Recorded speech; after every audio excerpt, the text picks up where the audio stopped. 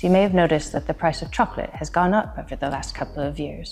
And here in Oxford, we did some research on cocoa production, and there are 5 key reasons that we found that the price of cocoa has gone up and down over the last few years. So the first reason is the recent El Niño oscillation that we had.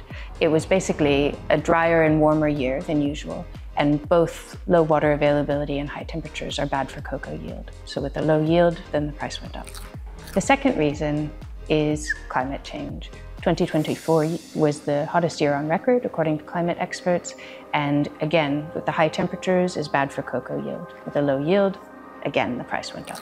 The third reason is that cocoa is a tree crop rather than an annual crop. And that means that farmers have a long-term investment and they're less able to respond really quickly to market changes.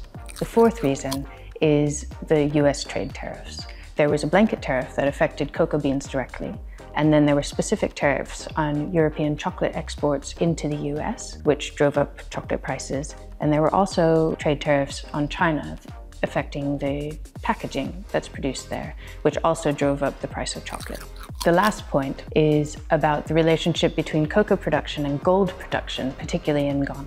As the trade tariffs drove the cocoa prices up and then down, there was a lot of volatility. People in the markets in general were retreating into precious metals, and particularly gold.